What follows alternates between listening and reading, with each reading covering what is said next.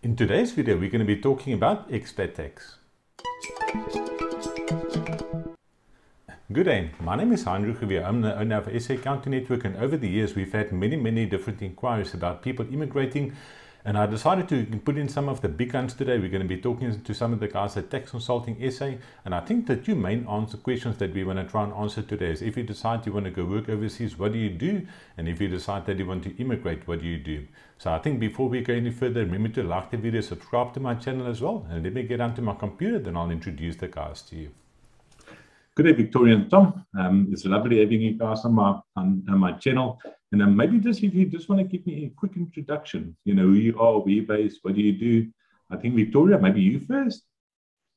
Sure. Great. So we are tax consulting, and me and Tom specifically specialize in expatriate tax. Me more so in the seizing of your tax residency more permanently.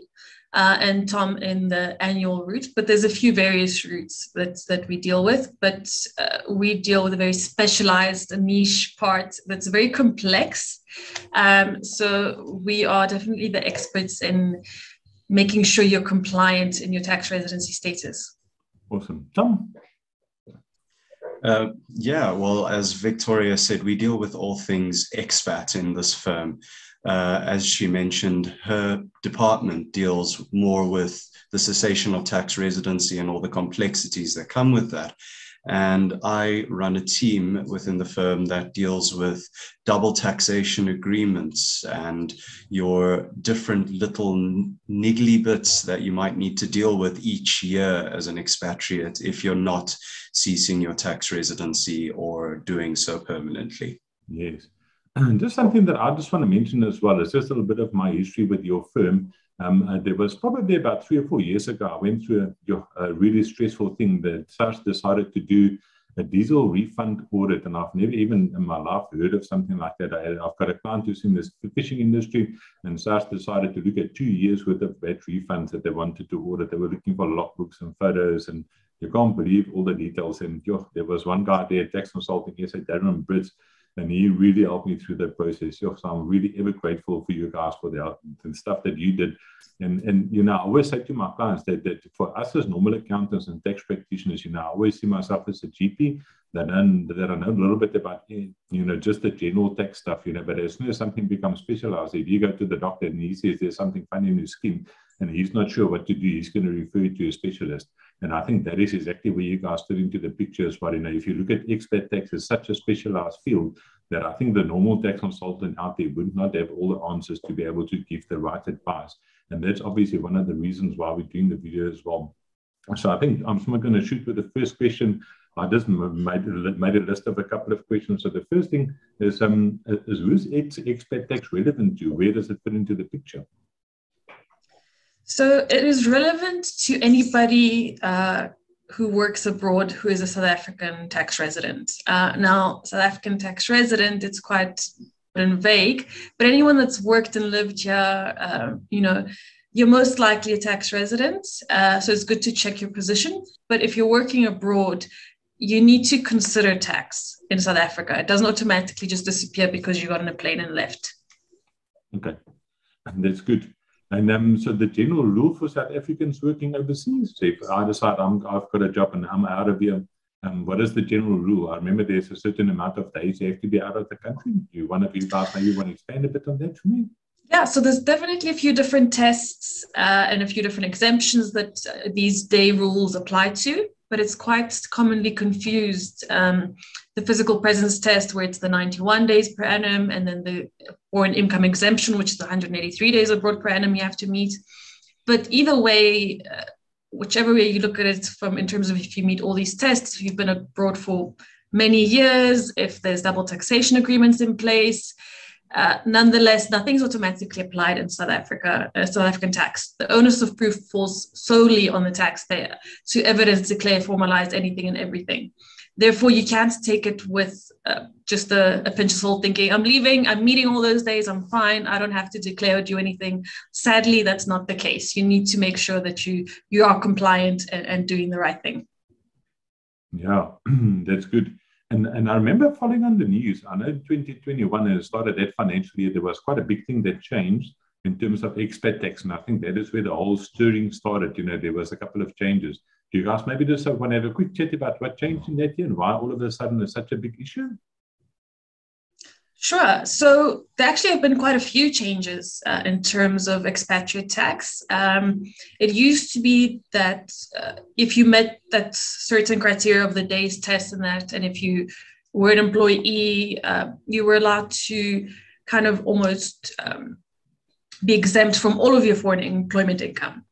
However, SARS decided that it's no longer going to be the case. They actually wanted to completely dispose of the exemption back in 2017. We actually went to Parliament and opposed it on behalf of a South African expat group. And we kind of got a win, which says, okay, we are going to postpone this. We're not going to get rid of the exemption. We're just going to put a cap on it. So now they've capped it to R1,250,000. That's what the big change that happened last year in 2020. And then the big change that happened this year is that the Reserve Bank that used to be involved in the process of financial immigration has pulled away and has left it up to SARS and each authorized dealer, being all the banks and the policy providers, to now deal with all non-resident transactions, remittances, tax, all of that stuff. That's good. So obviously, if I earn more than that threshold at 1.25 million rand, in our work overseas, it depends on how I pay tax that side. If I work, I know like some of my clients work in Germany and they get taxed quite heavily that side. So it depends as I end up, if I convert it to South African rand, I earn 3 million rand, but I pay a crap load of tax that side.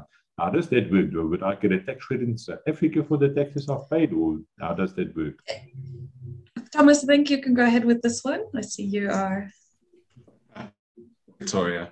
That's exactly the case. If you're an employee and you're working abroad, subject to you meeting the requirements and the qualifying periods of time abroad, you would be eligible for that 1.25 million rand exemption in South Africa. Now, if you're earning above that number and you're subject to tax in Germany, it's a very important thing that you said there, Heinrich, that they're paying tax at a higher rate than they would in South Africa. So what happens in this case, or what would happen in this case, is their tax would be calculated in South Africa and they would claim what's called a foreign tax credit to offset their South African liability due to the taxes paid in Germany. Now, when you apply that credit in addition to the 1.25 million rand exemption, that credit is proportional. So you'll get a proportional credit for a portion of the German taxes paid. And the ratio will be, you can exempt the same portion of German tax in the same ratio as what remains taxable in South Africa after the 1.25 million rand exemption. In that case, if it's a higher tax rate in Germany, there should not be a remaining tax liability in South Africa. Okay, yeah, that's good to know. I think a lot of people ask that question. They don't always know exactly how to do that. So the big question is, how do you avoid paying those taxes? I think that's the $1 million question that everybody's asking, is how not to pay taxes. I think the easy way is not to earn money. Then you don't need to pay the tax. Generally. Yeah, but is there a way to avoid paying any taxes? You absolutely can avoid paying taxes depending on your circumstances. For example, if you're not intending on coming back to South Africa on a permanent basis, other than, visits and holidays and vacations, whatever it may be, then you would be advised properly to cease your South African tax residency by way of financial immigration.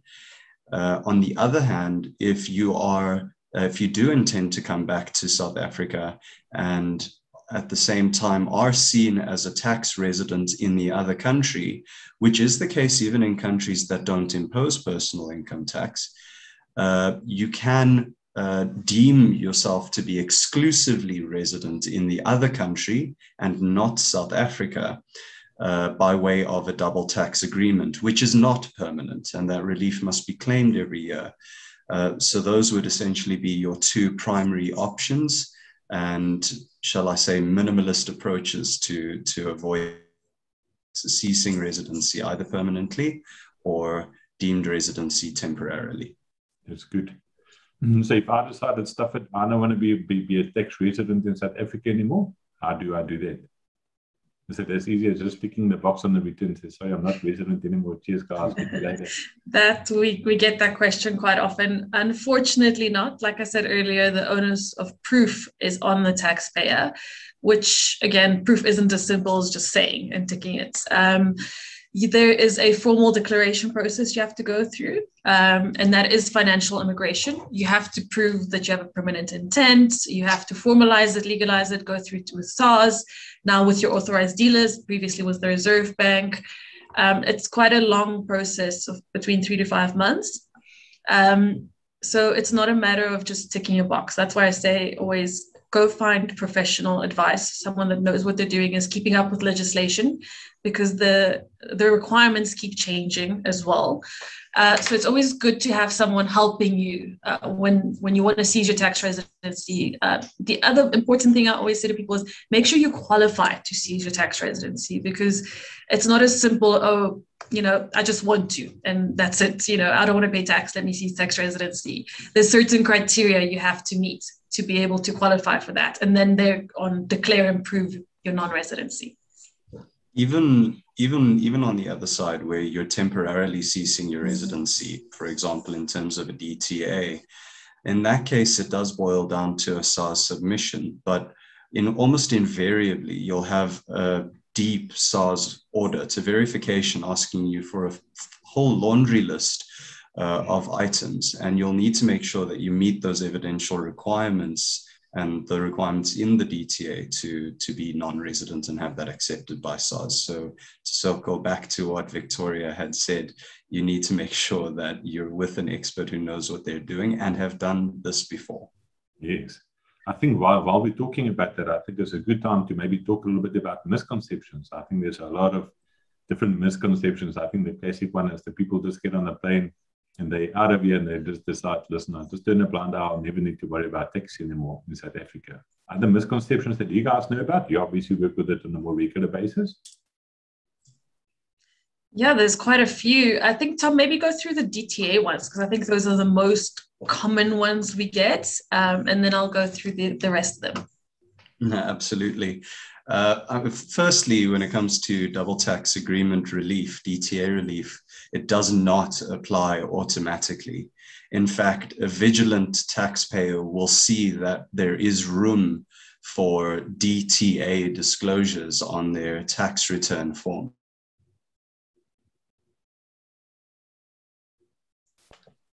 The other misconception that we see is that a DTA is a one-trick pony. All that a DTA does is say that you will pay tax in one country and not in the other, which isn't true. A double tax agreement will allocate taxing rights, and that includes with regard to tax credits, which means that you don't only pay tax in one country necessarily. At worst, though, you'll pay the higher aggregate rates of tax between the two countries, but not double tax. And the final one is that having proof that you are resident in the other country will allow you to cease South African tax residency in terms of the double tax agreement, which again is not true. As mentioned earlier, there are still further requirements that must be met in terms of the DTA to qualify. That's more or less the most common misconceptions on the, shall I say, part-time non-residency aspect. Perhaps Victoria can elaborate a little bit more on the financial immigration part of things. And actually, the main one we probably would both receive is that, how will SARS find me once I've left the country? That is a biggie. And unfortunately, far easier than you think. Yeah, there's various ways they can find you. Well, firstly, there's the common reporting standards, a few other, international share of information things that are happening. So if you're a tax resident here, SARS has the right to pull your information from banking to earnings to investments, whatever it is, from anywhere in the world, and audit you on that. The other thing that we're seeing quite lately is SARS is now obviously looking for people that have not been paying or declaring or doing the due diligence in terms of their expatriate tax. And they've even gone as far as, sending summons and things like that through social media platforms and things like that. So they can find you one way or another. It might not be today or in a year or two, but eventually they will find you if you haven't complied. Unfortunately, there's no hiding from SARS. There's no hiding from tax or evading tax. These are the things probably of the past, with modern world and technology and all these agreements in place, there is no hiding. The other misconceptions that come are if you do say you want to seize your tax residency, people get confused. They think, oh, do I have to give my citizenship up? I can't have anything in South Africa anymore. I have to close everything up. That's not the case. So citizenship and tax residency are not aligned in any way. Okay, the one is a home affairs status, the one is a SARS status. So you could have given up your citizenship, your South African passports, and become a British citizen for years now. Does not mean that you have seized your tax residency in South Africa. So that's a very important one that people confuse. They think I've given up my citizenship, SARS cannot touch me. Unfortunately, that's not the case. And the way I always try to explain it to people is, when you went over to your foreign country, you didn't have citizenship perhaps, but you still became a tax resident because it's a tax residency system. Doesn't have to do with your citizenship. There's very few of those left in the world now, the citizenship-based systems. Most countries are residency-based. Yeah, there's only 2 left, actually. Yes, you're right. The other misconception is that you don't have to get rid of everything in South Africa when you seize your tax residency, be it the annual way or the once-off way. You could absolutely keep assets, reinvest. You can even get credit now with the new regime. So it's not cutting ties. You can continue to invest, and they want you to invest, bring cash flow into the country, even credit is cash flow. So it's not as if you're not allowed to do anything. Or the last misconception that I often get is I can't come visit anymore, which is not the case at all. You can absolutely come visit. You can, continue as normal. It's just a matter of proving where taxing rights belong to in terms of your earnings. I think that's the main ones we get. Anything else you can think of, Tom? The only other one that really comes to mind is, but I've been outside of South Africa for more than 330 days, or I've been out of South Africa for 10 years, or whatever it is. Yeah, I've met all the residency tests that exist. That's more for the more educated taxpayer that's read into it a little bit. Unfortunately, again, maybe this is the biggest one, actually, Tom. Nothing is automatically applied. You have to declare and show and evidence everything. Yeah, exactly. Yeah, that's good to know. And I think, just talking on that, I remember I worked with a case a while ago about the guy that went to go work in Dubai. And Dubai is quite a hot topic. And I think there's a lot of other countries as well there that's basically got almost like 0 tax rates where they don't pay any tax. And they can never get residency there, or citizenship. What do those guys do? Are they going to be tax residents in South Africa for the rest of their lives? Or can they get out of the net? Or what do those type of people do? Well, actually, specifically Dubai, the UAE, recently things have changed. You're now able to get permanent residency there for purposes of retirement in certain instances. But definitely the point is taken usually around the GCC region, the Middle Eastern region, and those countries that don't often impose personal income tax. What happens there is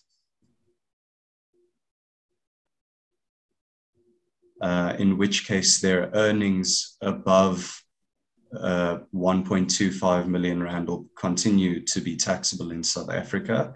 But it creates a very difficult situation for those residents because even when they terminate their employment, they earn a certain gratuity bonus on top in most cases. and they find themselves fully exposed to South African tax on that. So where they qualify, the advice would definitely be for them to cease their South African tax residency on an interim basis in terms of a double taxation agreement, which South Africa does have with each of the countries in that region, Saudi Arabia, Qatar, Oman, UAE, for example.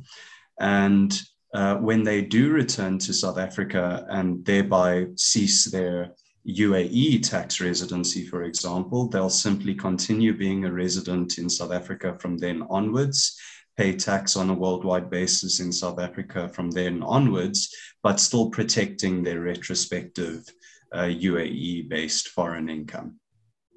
Oh, that's good to know. Yeah. Another question that I've got here is that if I decide to become non-resident for tax purposes in South Africa, what's the tax implications? Is there capital gains tax, anything like that involved? Obviously, there's been a lot of stuff on the news floating around that topic. Do you guys maybe just want to explain a little bit on that one as well? Absolutely. So when you seize your tax residency, be it the annual route with the DTA or financial immigration ones off, there is an exit tax. We always call it the exit tax, but it's in actual fact a deemed disposable capital gains tax. So they would consider on the day before you seize your tax residence that you're kind of disposing of your capital assets worldwide and reacquiring them, so they can tax you on any gain up until that point. Then your new base value becomes as of that date. However, it's so complex and so dependent on the situation, and there's so many things that most people might not even consider. I mean, we've had an example of a client where they own a horse, and this horse, it could be seen as a capital gain asset because it's, if it races or it brings in income, it's got a value. So there are many things that people don't consider. Krugerrand's cryptocurrency, Tom can speak on that a lot. People think crypto doesn't have any tax on it. But yeah, it is quite a serious thing. It's probably the biggest hurdle you have to kind of overcome when seizing your tax residency, because great, you get all these benefits of, you don't have to pay tax on foreign income or assets, all these things.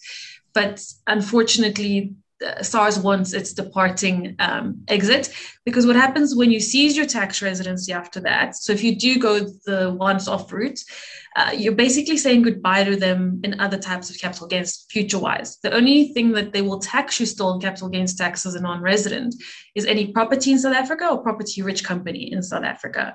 That's why it's very important to make sure you do it the right way and you're smart about it with your practitioner to figure out the exact dates and the values and what would be most suitable for you. Some people choose to just sell off assets, actually dispose of them, so they can pay and afford this exit tax. Other people have the funds, so then they say, I want to keep my assets. It's a very person case-by-case situation. Okay, yeah, that's good to know. I think we answered a lot of questions. I think maybe next I want us just to maybe sketch a couple of scenarios, just things that we've seen or that we've heard over the years. And I think it's just a little bit of a fun exercise. I think the classic example is like somebody that maybe finished school, they used to work at Spur or one of these places, and they got a tax numbers like donkeys years ago, went overseas, they went to go work in a bar or a pub or something in London, and never even worried about, even concerned about South African tax. Maybe they say, for instance, in their 30s, they bought a house and they settled there, they've got a nice job. What do those guys do? Because obviously they still have a tax number in South Africa. Well, in that case, we would advise with not hefty, but a little bit of concern. And it sounds like in that case, the individual might need to retrospectively either correct their return submissions to properly claim that Section 10102, the 1.25 million Rand exemption, because even though they would qualify for it, and technically there's no prejudice to the fiscus in South Africa if they did meet the requirements, it's still a requirement to make that disclosure so that SARS can test that they were eligible for it and confirm such. Otherwise, what that individual might be able to do is cease their tax residency on a backdated basis. And the question that any diligent tax advisor would lead with in this case is, what is your intention? Is your intention to return to South Africa on a permanent basis at any point in future? For example, retirement. What is your current intention? It may change over time with changing circumstances, but that dictates what happens next. If the answer is yes, then either it's claiming that up to 1.25 million Rand exemption, or if necessary, if they're earning non-employment income as well, temporarily ceasing their South African tax residency until such a time that they return in terms of the double tax agreement between the two countries. On the other hand, if they are not coming back, financial immigration would be backdated in this case. As a student,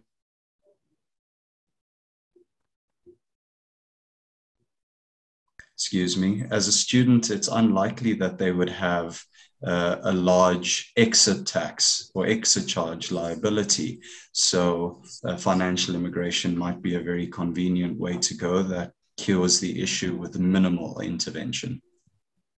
Yeah, that's good to go. No, because I think a lot of people are scared that if you own a house now in London and you've got, for instance, some shares and you've got assets and stuff, then people think, no, if I give my tax residency, I mean, that I might sit with this big exit tax bill. I think that is one thing that is almost, that's not a grey area, but I think you just need to be very careful about that, of how you approach it. And that's obviously where you guys fit into the picture to get the right advice. Yeah. I think the next scenario, so somebody that decided they wanted to move to Australia, they sold their house, they went through the whole financial immigration process to get the access to the retirement funds, and they got Australian citizenship. Is there anything else that they need to do? Or is that it? What do they need to do? So it's a bit complex and case by case, but in this specific scenario, say they do have retirement funds they want to withdraw, and look, the citizenship, again, it won't matter. They have formally seized their tax residency in this scenario, so that's good, which means they're allowed to withdraw their retirement annuities in full early, before retirement, before maturity. However, they need to comply with certain criteria, and the main latest change that's come about is that they have to be non-tax resident for 3 years before they're allowed to exercise that right. Again, they don't have to exercise that right. They might actually keep them here if they choose to. A lot of people do choose to keep retirement funds here, depending what country they're in and if that country offers a better solution. But it's if you want to withdraw them, you have to make sure you meet the 3 years non-residency. And it's quite a tricky way of applying through the policy providers. So again, I'd get an expert to help you with that withdrawal. That's good. Yeah. So if I may. Yes, go for it. Huh?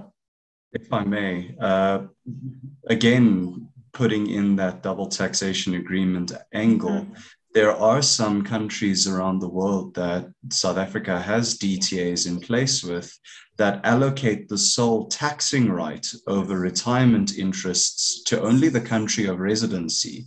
And I believe Australia is one of them. So in this instance, normally SARS would withhold the tax, or the policy provider would withhold the tax on the retirement interest and pay that over to SARS. But regard must always be had for the double tax agreement to make sure that SARS is not withholding that tax.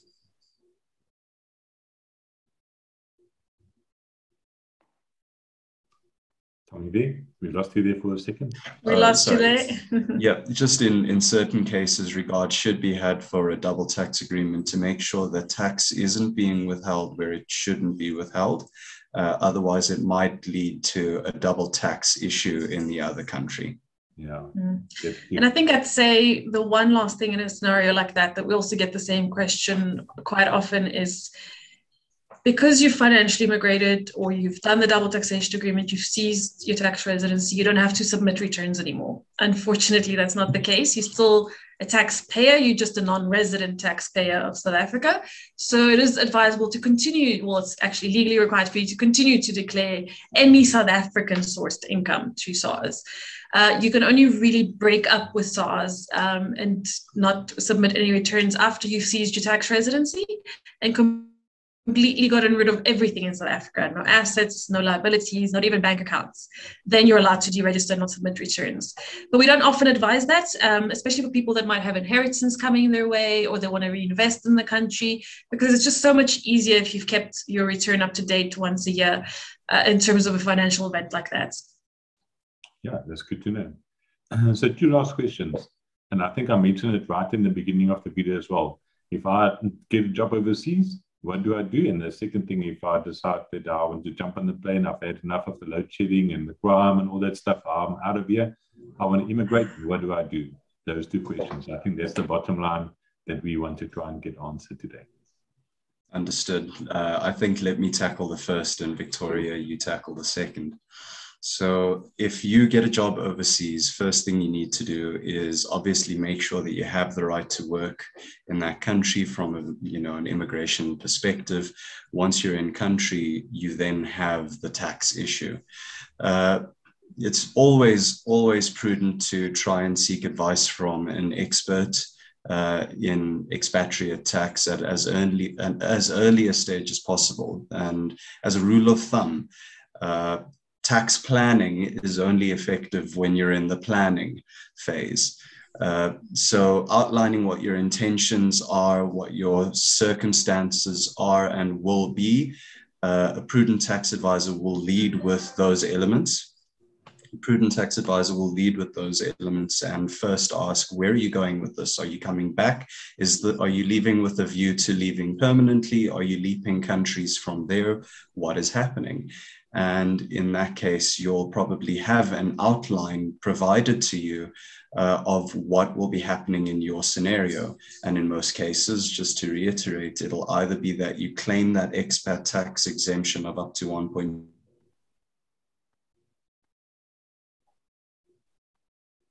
Or if you're earning above 1.25 million rand, or you're not an employee, or the circumstances just don't accord with that being the appropriate relief, it may be ceasing your tax residency, again, either temporarily in terms of a double tax agreement between the 2 countries, or permanently in terms of financial immigration, if that's the appropriate route to take. Awesome. Yeah, that's a good answer. I really like that answer. Victoria?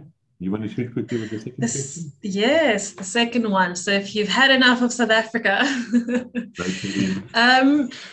yes, it's obviously one, consider your visa, your right to live and work abroad, where you're going, what's happening. Never forget about tax. That's the last thing anyone thinks about when they're moving their entire life. I know, because you have to go through visas, through things, maybe some people ship their whole container worth of live things or their pets or, moving children from school and things. It's a lot. It's literally a life change. So SARS gets forgotten very, very often. So what I would advise is always consider that, be it after you've left, which is then correcting any non-compliance tax-wise, or like Tom said, tax planning before time. It is vital not to just think, I'm leaving, forget SARS, nothing can happen to me. It's really, really vital that you make sure you're compliant and that you take the right route in terms of protecting your foreign income and future assets that you're going to acquire abroad once you start setting up your life that side. That's good. Yeah, that's a good answer. And I think with that, the only other question that I've got is, where do people get hold of you if they decide that they want to get some help with this whole expat tax thing? And obviously you guys are from Tax Consulting SA, and I will put the link of your website in the description as well. I see that on the website there's quite a few nice articles. There's some frequently asked questions that you guys explain a bit more in detail. But if somebody decides, okay, sure, I'm in trouble, I need to get hold of Victoria or of Tom, what do we do? Can they get hold of you on the phone? Do they send an email? Absolutely. They can reach us directly on our personal emails even. And we actually offer a free consultation to vet the client's situation first and then advise what the best route would be. My email address is victoria@taxconsulting.co.za and Thomas is thomas@taxconsulting.co.za. But we can put them in the link below as well. I will definitely put them in the link. Yes, yeah. I don't think there's anything else that I want to ask her that we want to discuss. Anything else that you guys maybe just want to mention that might be worth mentioning before we close the video? always remember that hiding your head in the sand and simply